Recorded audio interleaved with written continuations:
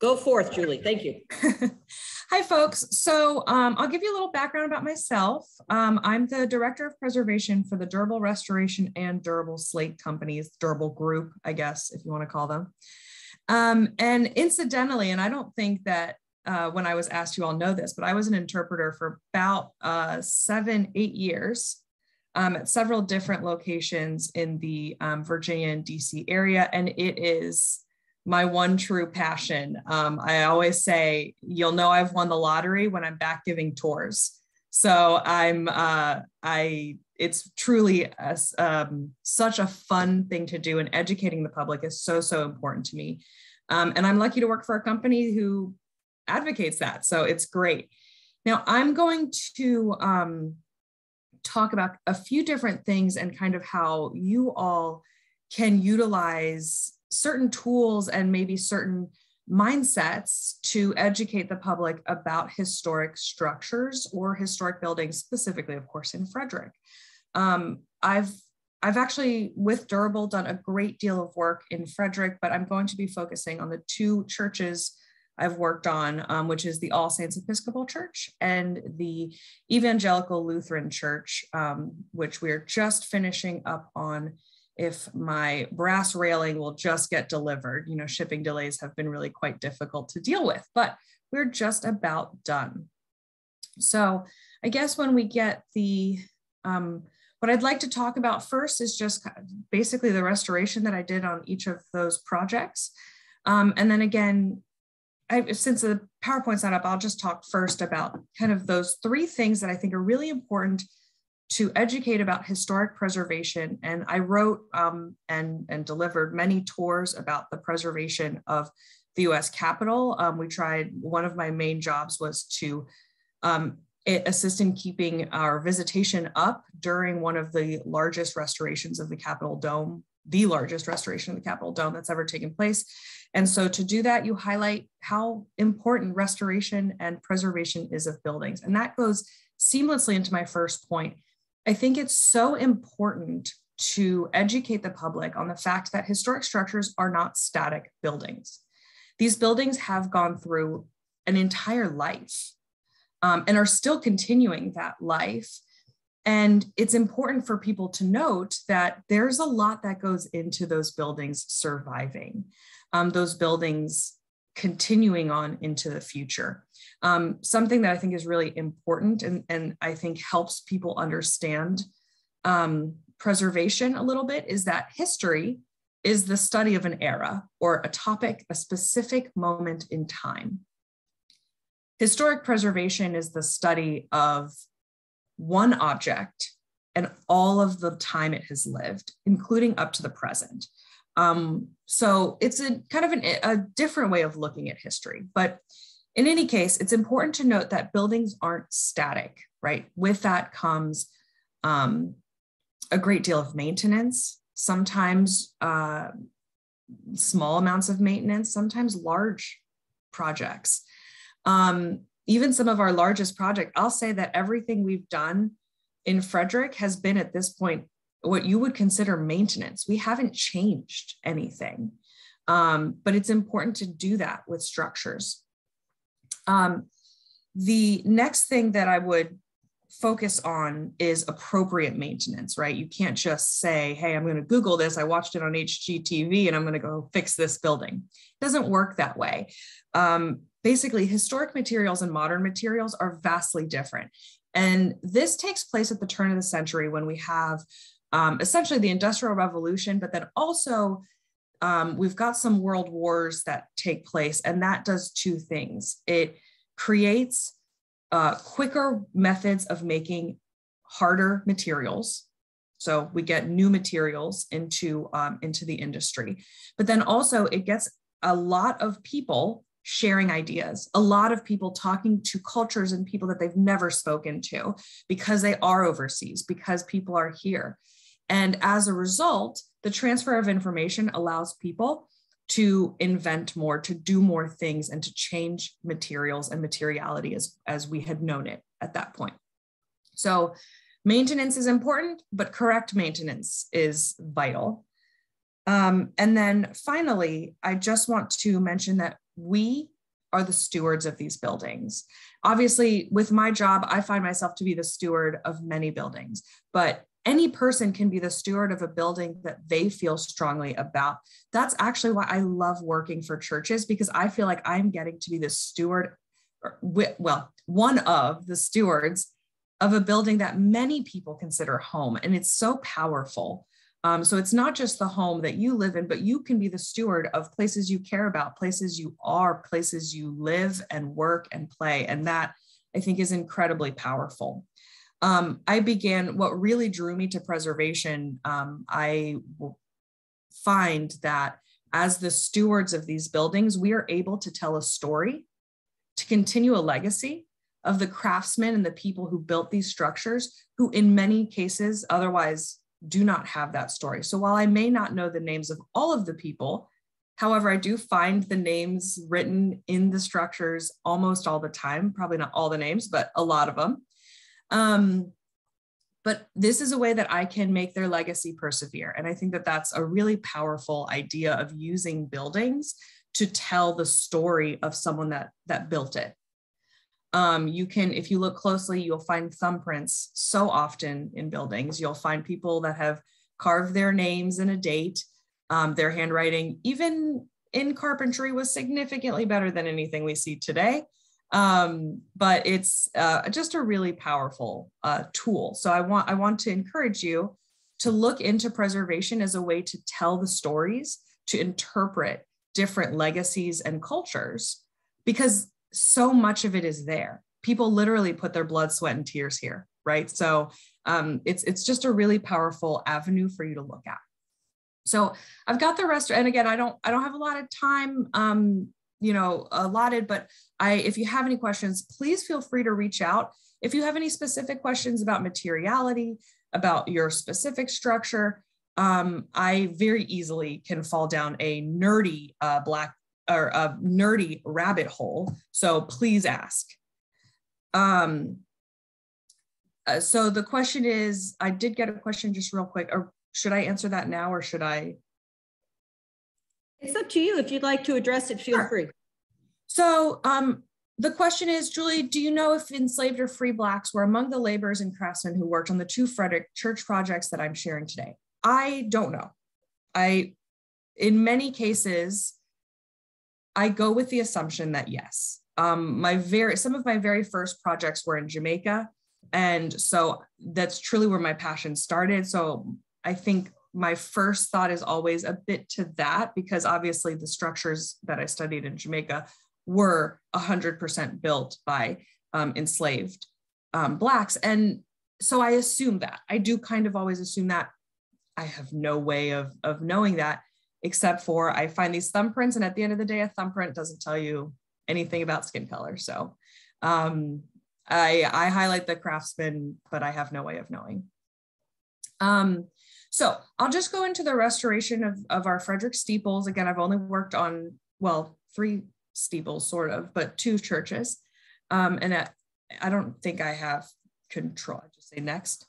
So next slide. Okay, so I'm going to give you just a quick project overview of the 2. So they were actually very similar. All Saints Episcopal Church, we did wood repairs on the louvers and the windows, finial replacement for the very top finial, but also the smaller turret finial. Those were wood finials. I'm surprised a strong gust of wind didn't blow those over. But we replaced them with, I believe, Spanish red cedar, and they're going to stay up there for a very, very long time. We did a large amount of stone repairs and then some minor masonry repairs in the bricks. And then we did a full replacement of the slate on the steeple and the turret roof. Kind of an interesting thing that we had to do. Slate has the lifespan of typically 150 to 300 years. Some a little less, some a little more. Slate is an extremely durable material. But you have to treat it kindly. You have to maintain it correctly. In an effort to stop some leaking, The slates had actually been glued together, which caused the sheer force to actually cause cracks throughout the steeple roof. And that was something that unfortunately it can't be fixed, it must be replaced. We used similar slate. The slate that we have now on the steeple is Vermont Black. It's an extremely durable slate. And we shouldn't have to touch it for at least 2 decades. So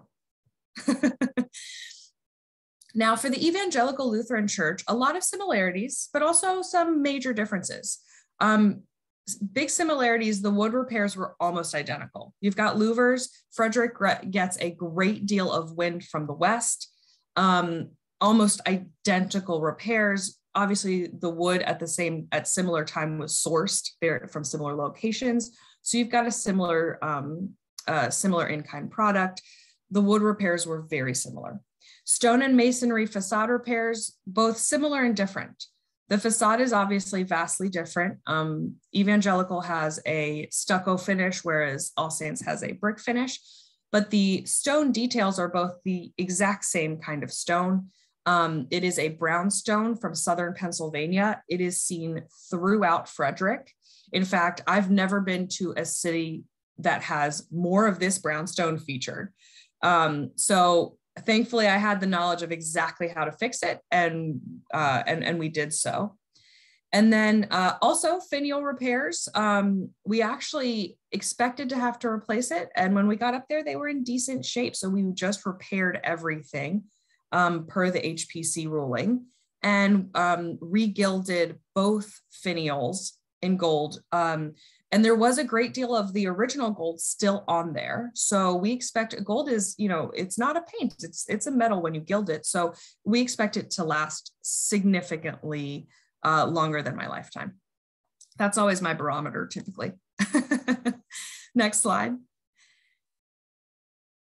So I'm just going to quickly kind of go through these. There are a couple of before and afters. First, we'll look at All Saints. So as you can see before, even though it's about 100 feet up in the air, the wood was so deteriorated, the paint was flaking off. And then you can see the after, obviously repaired wood, some replaced wood, and then, repainted. Next slide. So again, not a great after picture, but you can just see the deterioration of the wood and then how clean and repaired it is at the end. The wood at All Saints is where we saw the majority of any, not graffiti, graffiti is just not the right term, but tagging of former craftsmen. Next slide. So you can see here kind of the before, during, and after of those small dormers at the very top. We did not have to replace any glass. And the nice thing about wood on steeples is it's typically not rotted. It's very, very dry and brittle, but it's not rotted. So it's pretty easy to use to be able to save a great deal of that wood, which is really wonderful. I love saving historic fabric. It's and when I say fabric, and I don't mean fabric, I mean historic material, and steeples are a great place to do that. Next slide. So stone repairs at All Saints were invasive, I'll say. As you can see, the before looked relatively okay. Then the during, what I'm going to point your attention to is the fact that the areas that have the stone removed, there's not a lot of chisel marks. That's concerning because that means that it actually sheared off really easily, which means it could have sheared off really easily, not from a scaffold when you have workers working on it. So it was in great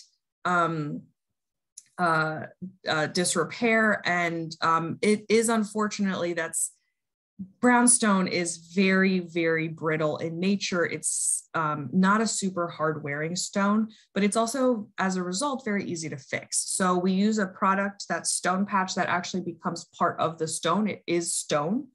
And as you can see, the almost after, I wanted to show you that before it's covered, but how we can recreate those edges on the stone really, really quite well. Next slide. Same thing again here. So you're seeing the before, hey, it doesn't look that bad, during, right after everything's been chipped off. Then as we build up the stone patch, it's not just slapped on there. You actually have to build it and build it all the way up until you get back to where you're at. Next slide. Same thing with the area under the louvers. Most of this actually had to have pins installed because of where it faces. We wanted to make sure it was extra safe. Next slide. So this is the area right in the front doors. And I want to point this out because you can go see it if you're walking around Frederick, but you can see the before really wasn't that bad. Then this is the during. That's what came off with, like I said, light tapping in some cases. And then how we were able to utilize the pieces that remained to keep those exact same profiles. This is on our website. If you ever want to see kind of this, this kind of before, during, and after. We had a quick question. How are the projects funded? We are a for-profit company. The churches typically fund these projects with different capital campaigns. We are always, I always try to be as helpful as I can with grants. If I find any, I send them on over. But also, it really is up to the church to fund these. Churches can't utilize tax credits because they are nonprofit entities, but other groups do. And there are a great deal of grants. We just finished, on Friday, finished a project at Asbury Methodist in DC, which is it's actually, I believe, the first Black Methodist church in the DC area. And they were able to get a lot of grants because there's a lot available for Black churches. So it just depends. So grants, capital campaigns, sometimes you have kind of someone that's left a lot of money for the church and said, hey, I want to fix the roof. That does happen. So I don't fund them, but I do help as much as I can with fundraisers and that sort of thing. Next slide. So again, this is right there at the base of All Saints. Again, before, during, and after. That one did look bad in the before. We knew what we were going to find. Next slide. So once again, before and after. Next slide. And so here I want you to see the roof replacement. One key thing that I want to point out that Durable always highlights, and I just want to share it with everyone because I think it's very important. If you look at the after, if you look in between each of the slates, you see a tiny little white dot. It's actually a stainless steel roof hook that basically is just an extra protection to keep those slates inside or attached to the building while still allowing it to move like it should. We use those particularly on very vertical roofs, very vertically pitched roofs. Just an extra layer of protection that is now, when we did All Saints in 2016, not many people were doing it. And now most of the industry does this. It's really important. And it allows the building to function the way it should and resist any sort of ongoing damage from weather or big storms, things like that. Because it's not easy to get up there and change a single slate.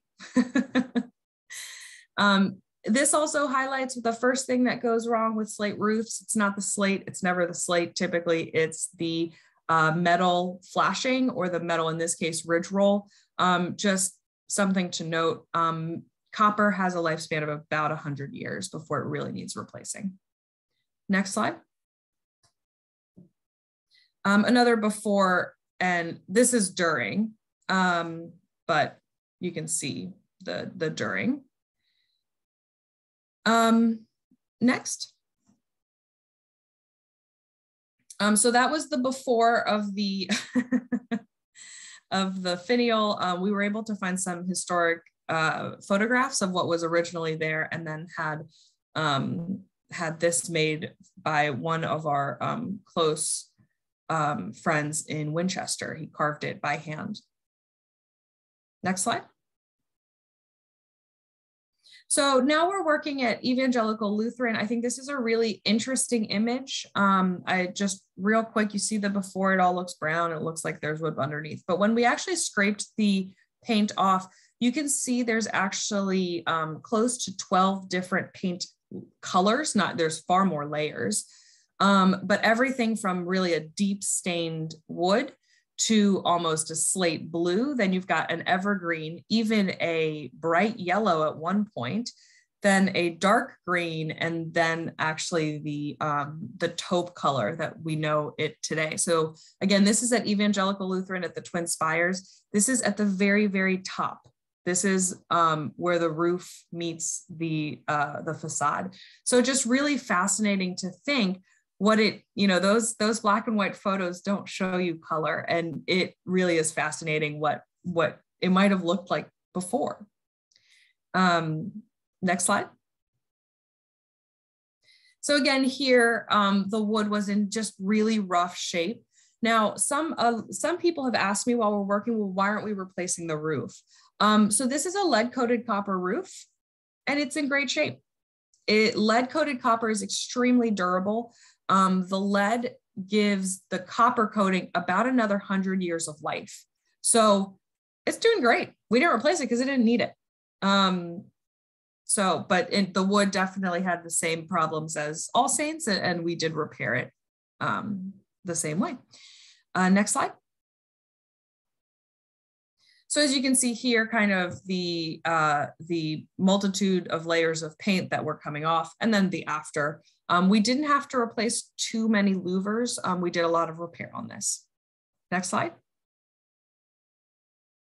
So I want to show you, I know some of you probably walk by this building all the time and you think, wow, it looks the same as it did. So bright, so white. Just look at the before. That's what it looked like before. Don't forget. This is obviously immediately after it was painted. And we're not painting it with paint. We're using a mineral coating that actually allows the building to still have the same vapor permeability. So any water or moisture that's inside the building can still come out, while still being a bit hydrophobic so that water doesn't enter in through the wall. So this is a product that's German. It's used across the United States. It's one of the oldest modern mineral coating companies out there, because obviously people have been using it for eons. It's highly researched and one of the best products on the market. So we were thrilled to be able to utilize it at Evangelical Lutheran. Next slide. So again, you see what we were talking about with the delamination of a former coating that did not agree with the stucco below it. All of that was scraped off, repaired where needed, and then recoated. Next slide. Again, this is the same corner pictured, the far corner here on the left of the after. You can see how bad and just it was really, really black in a lot of places, a lot of decay and gray and green and not so great. And then the new paint coating, not paint, will take care of all that, keep it nice and clean. Next. So similar repairs on the brownstone, as you can see the before and after. Next slide. Again, we're seeing really similar repairs. This is one of the, you've got one of the lower windows here for the before, and then I've got a louver similar base sill, but as you can see, the reason that they don't match is they're still curing at this point in the afters. Next slide. I have my, we have a team that photographs our building when we're done, and they're coming on Tuesday. They were supposed to come 2 weeks ago, and so I was really excited about getting you beautiful glamour shots of Evangelical, and we had some delays due to COVID, so they're coming next week. So you get my iPhone photos. I apologize. But you can see a whole piece that was completely missing in the before, and then how my folks, my masons rebuilt it. And my masons are absolutely incredible. They're such artisans, such artists, and they do such a great job. Next slide. So I want to show you an up close and personal the finials. They're absolutely stunning. As you can see, the before, most of the gold had come off, and then when they were regilled, just absolutely stunning, and a lot more. It's not simply looks. It's really a very durable coating. Gold gilding was often used outside historically because of its durability. Next slide. So you can see the before. If you look closely, you can see some of that gold gilding that was there on those finial pieces. They're just strung on there as if it's a necklace or a bracelet, if you can believe it. And so we were able to remove them, repair them, or a couple had to be replaced, and then re-gild them and reinstall them.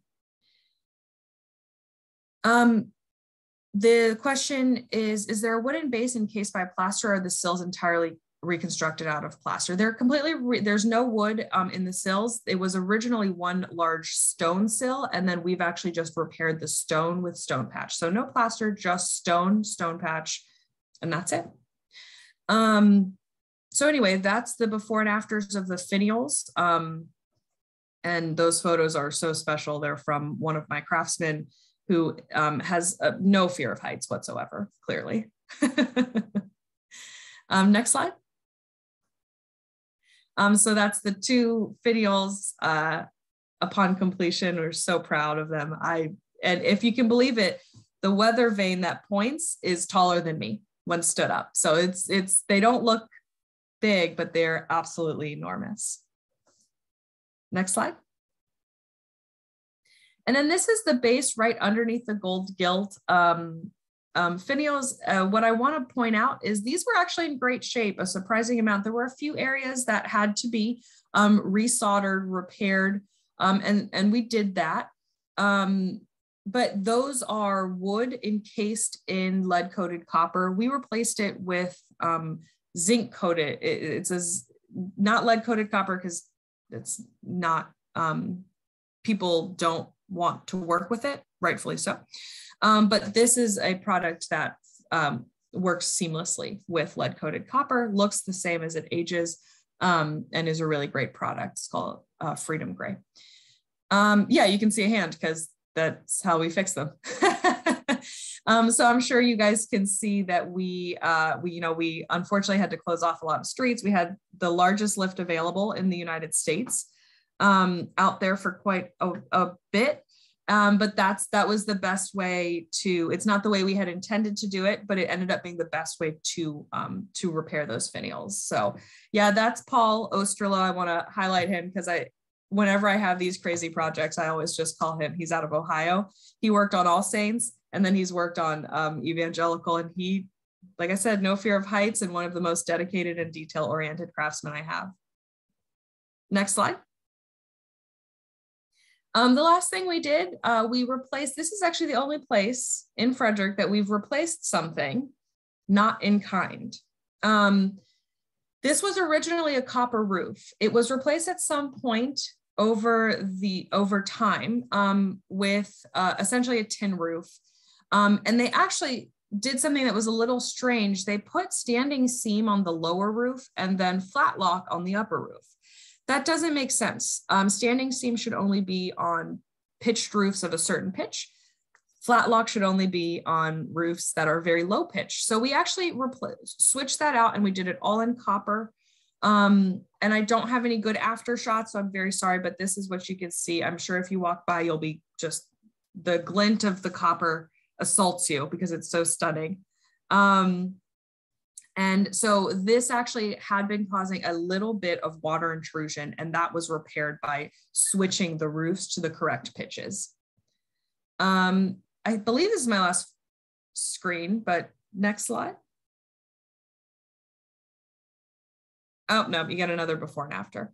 That's my last slide, I believe. So let me get to some of the questions. I've got, okay. I think Maryland Historic Preservation tax credits might work for a range of nonprofits, and the Maryland Heritage Areas Authority or Maryland Historical Trust grants are a possibility. Also, the Delaplane Foundation would entertain a church historic preservation project. That's absolutely true. It depends on how, if you have it. Sometimes if churches have schools on site, they can use the tax credits. Again, I'm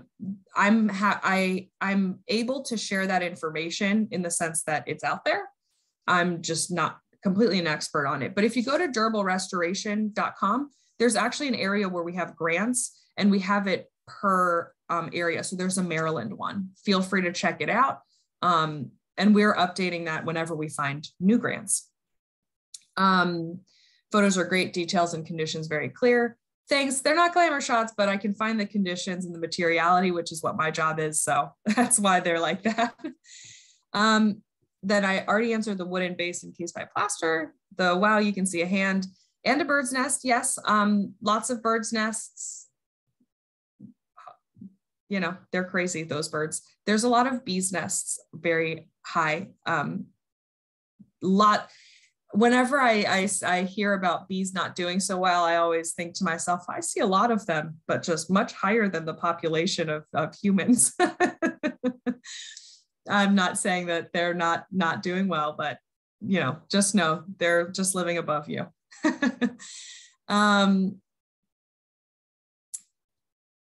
So we've got the before and after photos are amazing, beautiful work. Jacob Engelbrecht describes in his diary, painters hanging on ropes and repainting the twin spires of Evangelical Lutheran. Yes, and there are photos of this. And at the very beginning of our CEO's time, that's how slates were fixed too. Boatswain chairs are absolutely terrifying. I can't believe people do it. You literally tie a rope at the top of a building, and then you just, on a swing, get yourself down there. Sounds terrifying. I would never do it, but there are photos of people doing that. So we preserve that craftsmanship in significantly safer ways that are all OSHA compliant. And then, had there been a previous large restoration of Evangelical Lutheran? Curious how many years of deterioration all this is. Apologies if this was mentioned. And how much time before new copper patinas? So there had been the last really large restoration of Evangelical Lutheran was in the 1960s, when they actually stripped off all of the stucco and restuccoed the entire facade of the entire structure. However, that stucco was then later coated or painted. It's unsure as to when. Marcia she probably knows. But the product that was used just somehow wasn't super compatible. So that's what we were actually taking off a lot of the time. But then other things have been fixed as time has gone on. So how many years of deterioration all this is? As I mentioned, buildings aren't static. So the facade, probably about 50 to 60 years. The roof, that's since its inception. So in the 1850s, excuse me. The wood, I would say that the wood was about 75% original, 25% replaced wood when we scraped off the paint. So there definitely have been repairs. All of the wood is actually pretty easily accessible from inside the steeple, so repairs could be made, but it's a mystery as to when that would have been repaired. And then the exterior roof, the tin roof, I'll say, don't quote me on this. My thought is that it was likely done in the early 1900s, early to mid. I can't be sure, but again, Marcia might know more. And then how much time before new copper patinas? Approximately 2 minutes. It starts off so bright orange pink, and literally within a couple days, it's already toned down significantly. Now, copper is no longer going to patina to that verdigris color that we're familiar with, a color similar to this kind of blue. Simply because of the atmosphere that our world is in, and because of the different chemicals that are within our atmosphere. It patinas now to a brown color that you're likely familiar with dark copper.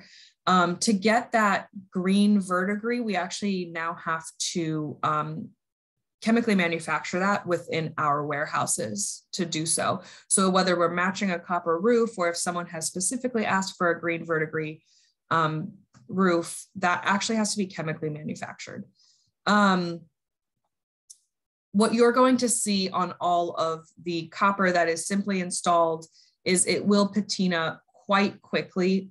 Within about 6 months, it's already to that brown color. So the photo I showed of the copper standing seam roof, that was probably a week after it had been installed. And I'm sure if you go out there right now, I mean, I was up there a couple days ago, it's already pretty dull and dark. Now, again, patina it's part of the life cycle of that material, and it's what's expected. Yeah. The name of the German mineral coating product is, that's the next question. Sorry, what was the name of the German mineral coating product? It's called Keim, is the company. They have a lot of different products for very specialized materials. So I work very closely. We are a Keim certified company. Not many companies are. I work very closely with the Keim company, getting the foundation of the building, the substrate tested to figure out exactly which product or group of products is the best for that specific building. But it's called Keim, K-I-E-M or K-E-I-M. I'm a bit dyslexic. Anyway, look it up. It's a really fascinating product. It's used a great deal over very, very important structures. Very important. I mean, the US Capitol uses it. Yeah. How tall are the steeples on Evangelical Lutheran? My lift was 180 feet tall. So about that tall.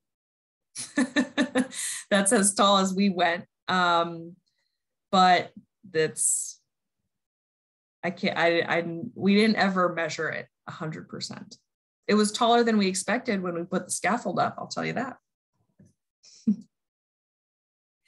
If there are any other questions, please feel free to reach out to me. My email is jbutler@durablerestoration.com. Like I said, I very quickly fall down rabbit holes about very minute aspects of buildings. So if you have any questions, please feel free to reach out. If you have any buildings that you need us to come look at, please. Like I said, we've not just worked on churches. In Frederick, we've worked on a great deal of different buildings. And if you just have any questions, generally also happy to answer. Julie, I lost track there for a minute. Did you see Lynn's question about if the sills were entirely reconstructed from plaster? Yes, so they're not reconstructed from plaster at all. It is a stone patch material. There's no wood below it. It is a full piece of brownstone where just the front surface has actually delaminated. And that's what we repair, that front detail, typically. Great, thank you. Does anybody, oh, here's a new message. Oh, let's reach first to the rabbit hole. If anyone else has a question for Julie, now the time is to throw it in there. And thank you so much, Julie. Marcia, did you have anything to say? If you're still out there, I believe you are. And thank you to Marcia for making sure we get Julie. I had talked to Marcia about that because I kept going past the scaffolding and I wanted to know more. So, well, what I can clarify is that according to our written history, the towers raised to a height of 150 feet. One has to wonder if maybe that was before the weather vanes. So it could be that the weather vane adds to that. I would say it does by likely about 15 feet. And as to the question about when we have last touched this building, keep in mind that what we have currently are in the process of finishing is just the front facade. So when Julie was talking about the roof, for instance, she's talking just about the roof of the two steeples. Is that correct, Julie? Yes, yeah. I'm sorry, that's correct. We're just speaking about the two steeples. The roof on the rear of the building was slate previously and was replaced with asphalt shingle. And I believe, yeah.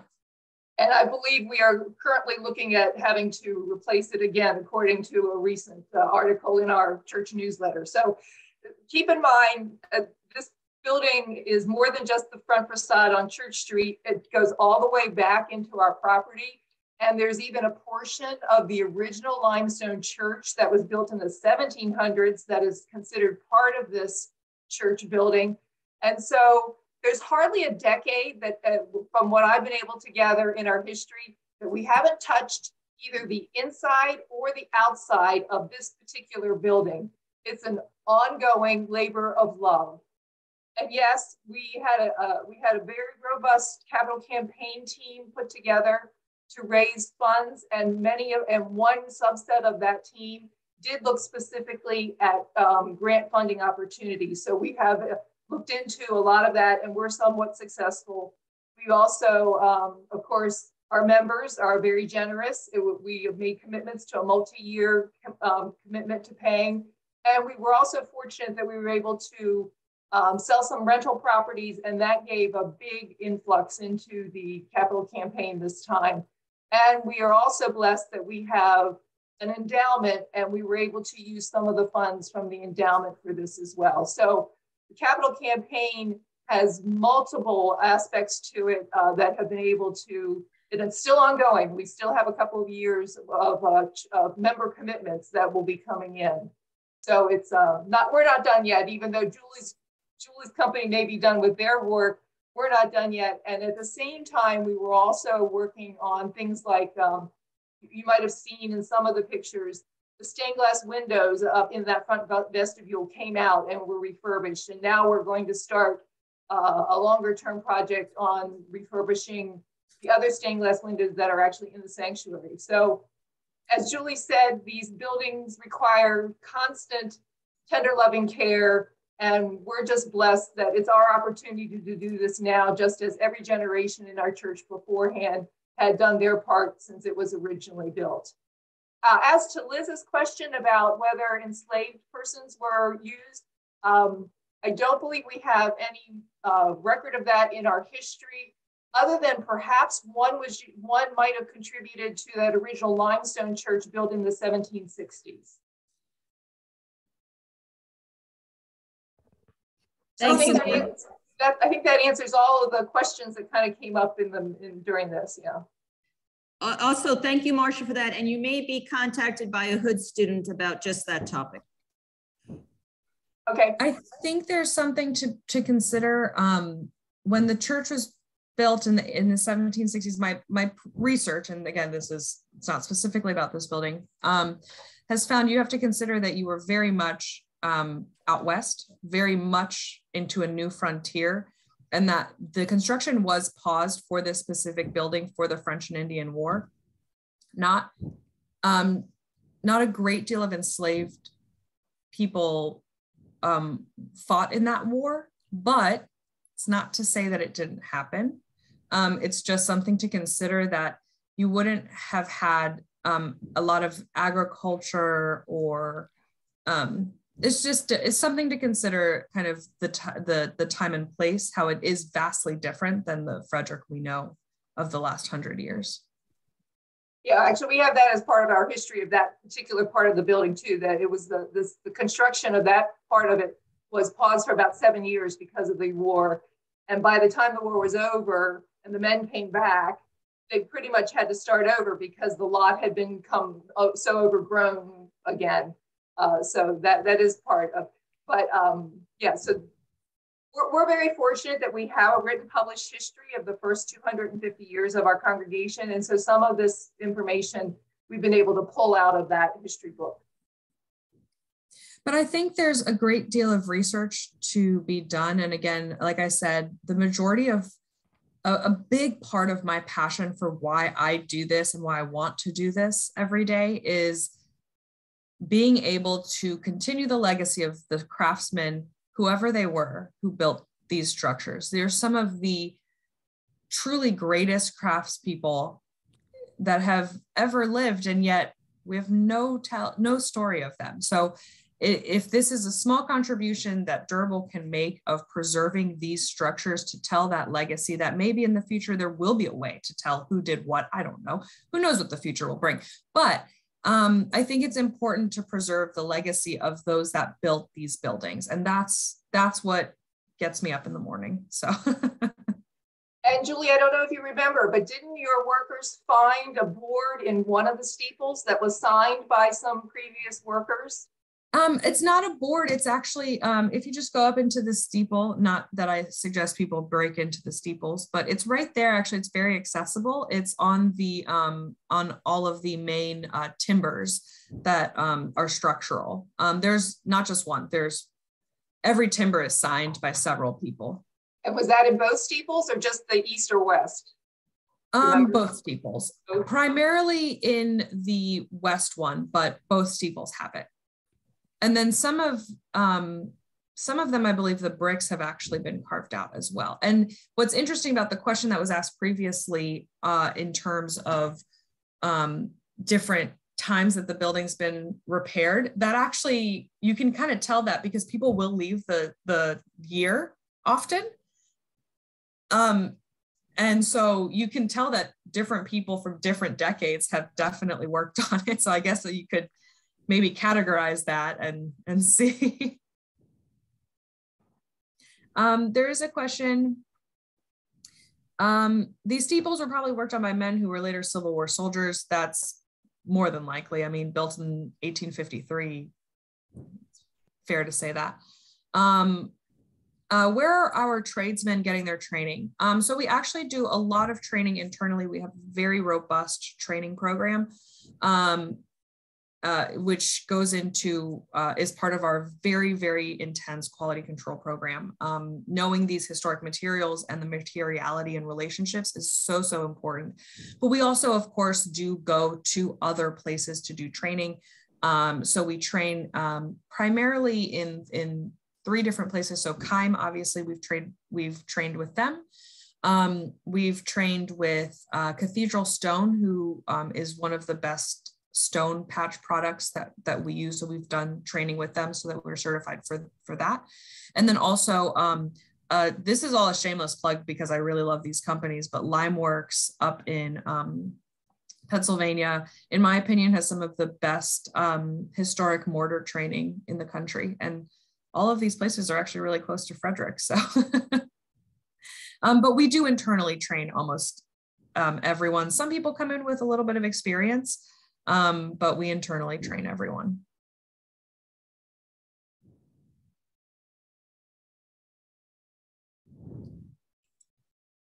Anything else from anybody? Again, thank you so much, Julie. We appreciate your taking the time out of your schedule to join us here today. And again, thank you, Marcia, for making it happen. Thanks, everyone. I was happy to be here. Have a great day.